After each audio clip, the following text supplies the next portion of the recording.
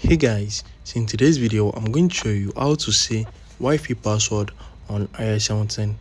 So with the latest update of iOS 17, this has been on since iOS 16, but it is on iOS 17 also. So you can see the password of the Wi-Fi you are connected to and the Wi-Fi you have connected to in the past. So all you need to do is open up your settings, scroll down to general, click on software update, and you need to update your device to iOS 17 or anything after iOS 17.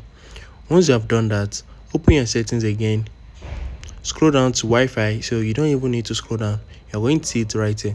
Once you click on Wi-Fi, click on edit right here. So it is going to require your Face ID. If it is a Wi-Fi that you are connected to currently, just click on this icon in front of it.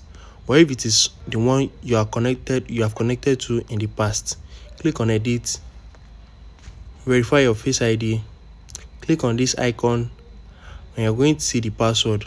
If you want to check it, just click on it. It's going to display the password. As can you see, it is very easy and straightforward.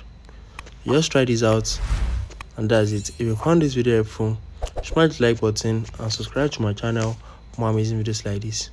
Thanks for watching, guys.